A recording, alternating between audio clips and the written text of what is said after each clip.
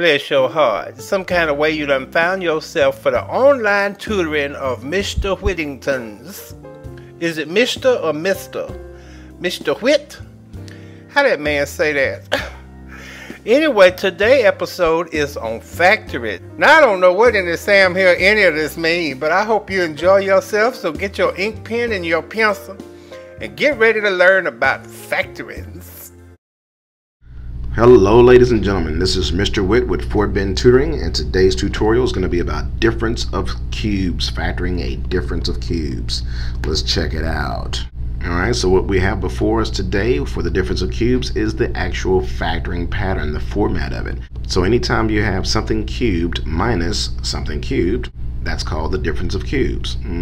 So the factoring pattern for that is a minus b times the first term squared, a squared, plus the product of these two terms, plus b squared.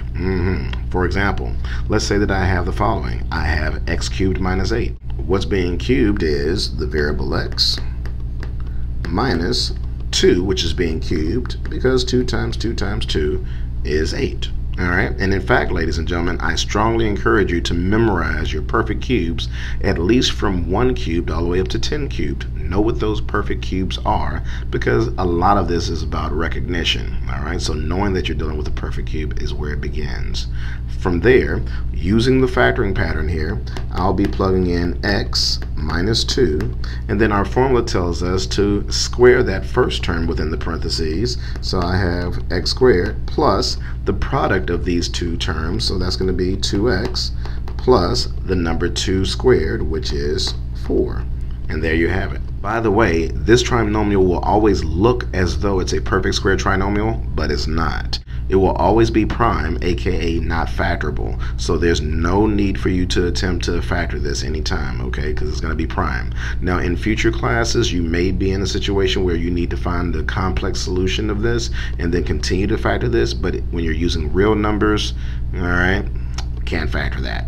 So there you go. You can just stop right there. So in other words, that's the solution, ladies and gentlemen. Alright, so I'm going to put a nice red box around it. And what I'm going to do from there is show you some more examples, because that's what you're here for, right? So here we have problem number 1.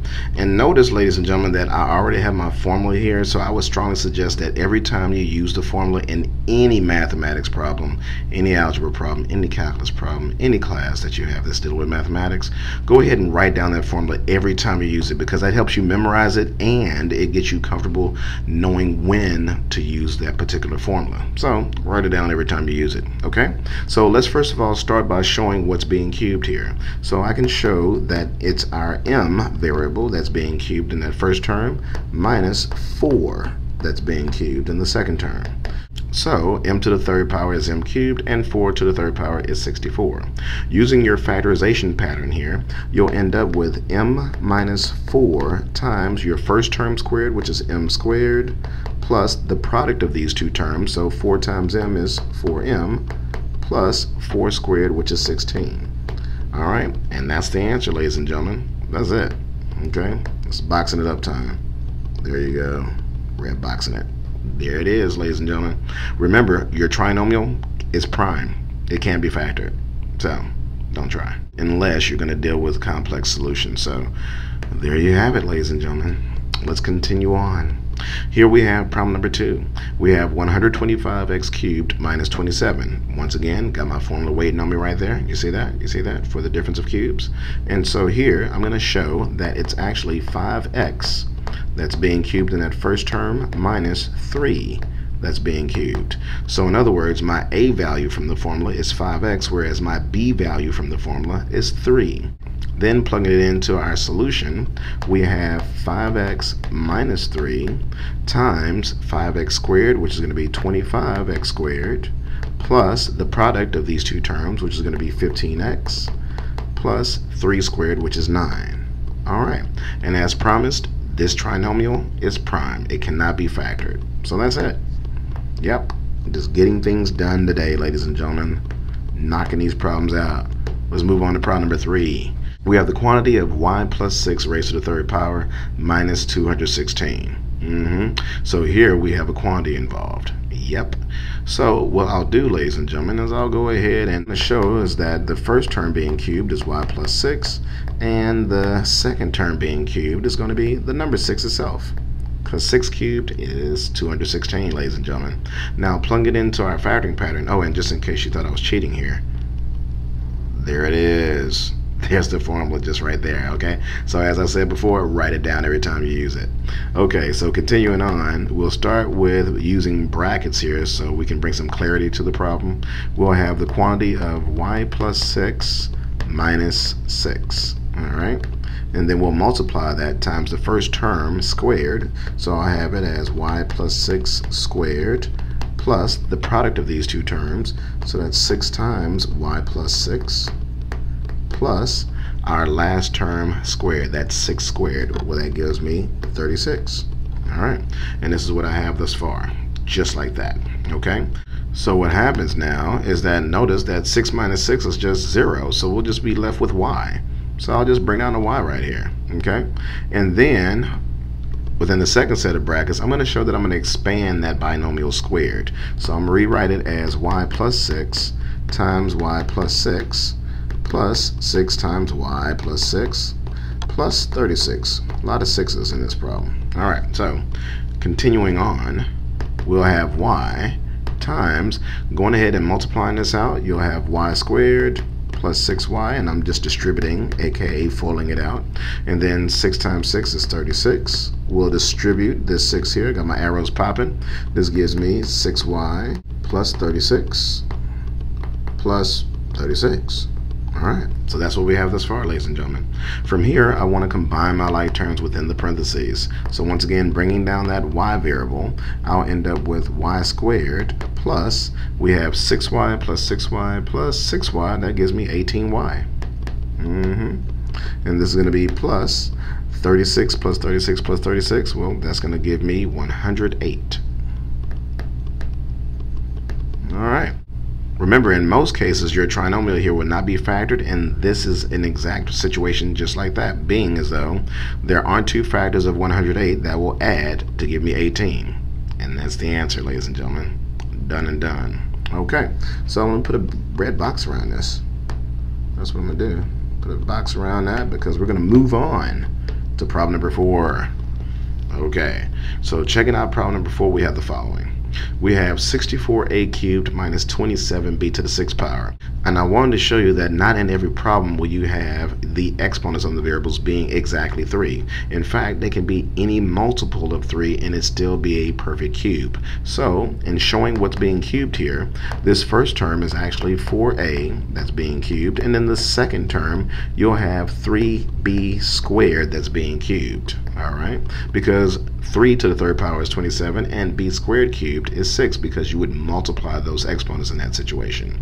So here we have that perfect setup of our a cubed minus b cubed format, and so we can apply that difference of cubes factoring pattern in order to solve it. So let's do just that.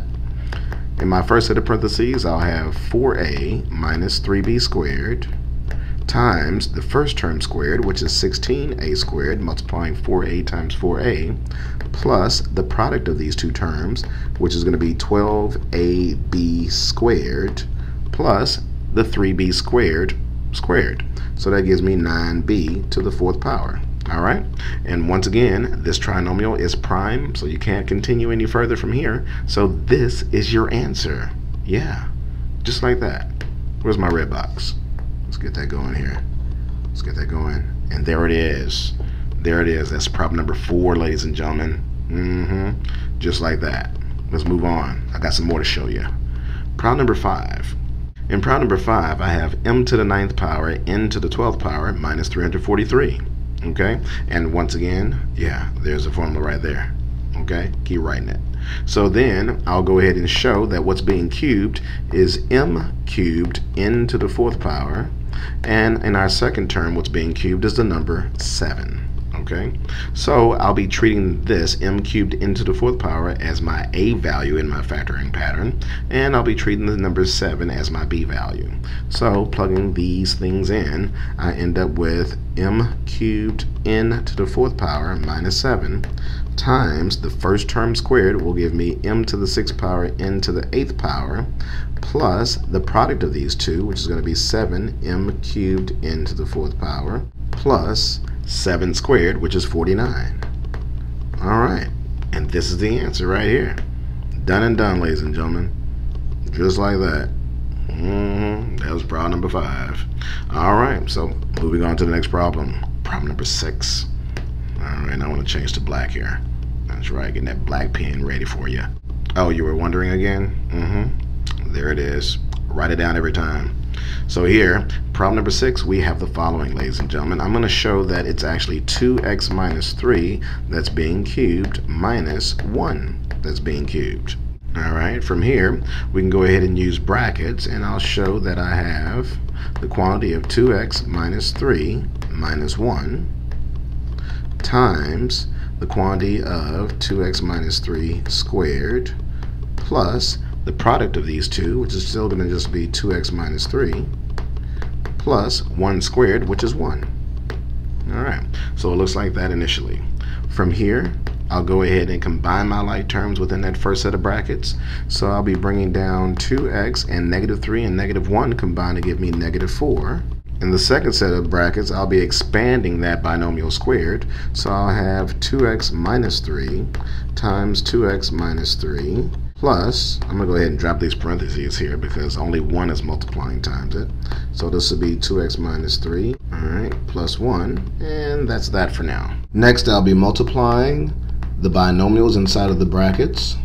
So I'll end up with 4x squared minus 6x plus 9, and then I'll bring down this plus 2x minus 3 plus 1. All within the brackets there, okay? Then after I've done that, ladies and gentlemen, I'm going to combine my like terms within the brackets. So bringing down this 2x minus 4 times the quantity of 4x squared, combining my x to the first power terms, I have negative 6x, and positive 2x. That gives me a negative 10x. And then combining 9 minus 3 plus 1, that gives me 7. Alright, so now, ladies and gentlemen, we have the quantity of 2x minus 4 times 4x squared minus 10x plus 7, and you can see if you can factor that trinomial, but as I told you before, your trinomial within it will most likely be prime, so you can go ahead and try it in this case since we had to use substitution though, so that's very wise to do. Looking at 4x squared minus 10x plus 7, there aren't two values that'll multiply to give us the master product of 28 that will also add to 10. Alright, so that won't happen. And the next thing we'll need to do is factor out this too. Remember, when you're factoring completely, you don't want to leave any quantities that have things in common. So all your terms inside of a set of parentheses or brackets should not have anything in common. If you notice this binomial 2x minus 4, you have 2 in common. So I'll factor out a 2. So factoring out that 2, I end up with 2 times x minus 2 times the quantity of 4x squared minus 10x plus 7, and this is my answer. I'll go ahead and box that up in red as I like to do. And that's our answer for number 6, and that wraps up this session of Difference of Cubes. So once again, this is Larry Whittington, Mr. Witt with Fort Bend Tutoring. Please rate, comment, and subscribe, and if you're able, please donate. Also, if you haven't already, go ahead and click that subscribe button, ladies and gentlemen. Go ahead and subscribe. Peace. FACTORING. This includes topics such as GCF, that's the greatest common factor, like Obama, the difference of squares, quadratic trigonometry, oh Lord, that's when the pig is sick on all 4 sides, the sum of cubes, that sounds like one of them games they play, difference of cubes, oh that's just ignorant. AC method, yes honey, because you got to have your air conditioning in Texas. And factoring by grouping.